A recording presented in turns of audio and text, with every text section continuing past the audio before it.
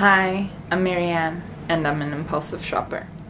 So I was going through my stuff the other day, and I found this purple mascara that I bought about 2 months ago. And it got me thinking about all the stuff that I buy without really thinking about whether I need it or not. So this is what the mascara was like. It's literally lilac. I would not wear this ever, not even on a cold day in hell. But I bought it because I found it for 12 Rand 99. I just had to have that mascara, and have it I did. So I took it home with me, and then I only tried to apply it about 2 weeks later, and to my disappointment it was lilac. So I didn't have the heart to throw it away, but then I just kept it there, and then here we are now. I know I like saying here we are now. Can't help it. So I went ahead and dug out all the other things that I regret now that I bought, and at the time I was thinking this is an investment, or this is just perfect, I need it, I'm gonna use it and love it forever and ever. So here's Exhibit A, my wallet.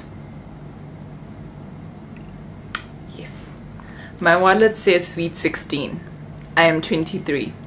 I bought it when I was 20. I have not been 16 for a lot of years now. It's really embarrassing, and I don't even take it with me anymore. I'd rather keep my money in my bag or in my pocket, or like hold it, because my wallet is that embarrassing for me now.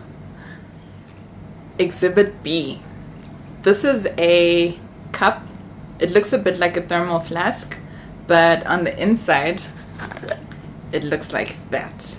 So the inside is really plastic. It's not a vacuum flask, and when I bought it I was actually buying it for carrying coffee to school, and then in my ignorance on the first day I made coffee and I put it in this cup, and then I took it to school with me.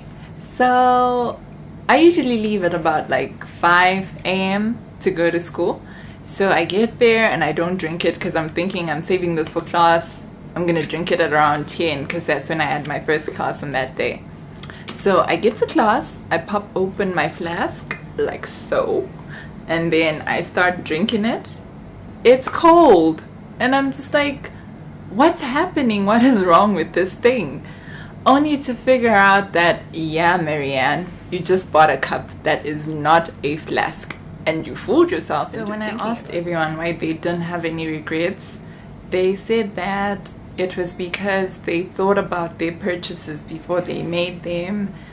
They made sure not to carry around cash wherever they went, just in case they got tempted. And if it was something big, they made sure that they'd search for it on the internet first, do a lot of research, who's the best seller, look at product review videos, and those kind of things. Let me know in the comments below if you guys have things that you've bought that you regret buying as well, or whether I'm the only weirdo out there who actually does this. And then one more thing.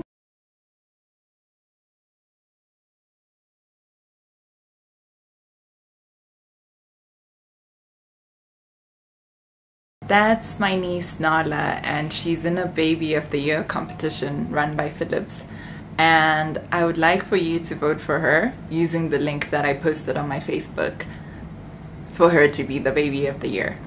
And it would really mean so much to me if you guys did that. Thank you so much for watching, and have a great day. Bye!